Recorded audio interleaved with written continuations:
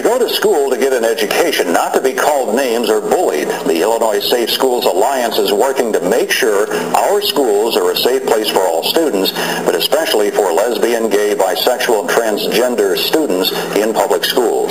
That was the focus of a meeting tonight in Normal. WMBD's Brett Lemoyne spoke with students to help us understand this invisible minority. Brett, what help is there out there for these students? Well, Bob and Meg, many schools offer support groups like a Gay-Straight Alliance, but the real question is, what protection is available for gay students who are being harassed? 8th grade student Matthew Clark has had to change schools twice in just a few short years. He faced harassment, even a threat to his life, because he's gay. All sorts of things, physical and verbal. Every day I walked into school, it was really hard. Now Matthew is taking action for fellow gay, lesbian, bisexual, and transgender students.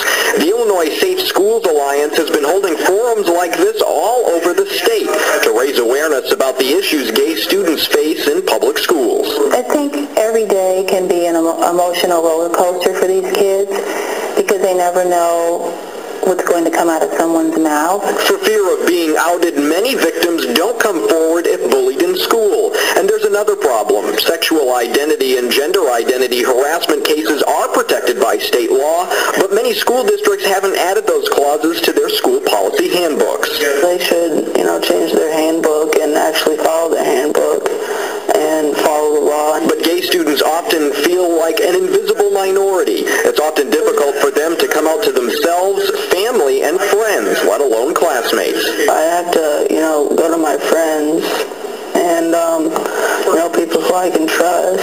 Matthew's biggest supporter has been his mother. And it's hard enough to be an adolescent in this day and age without having to look over your shoulder constantly. She says regardless of personal beliefs, no one should have to feel unsafe at school.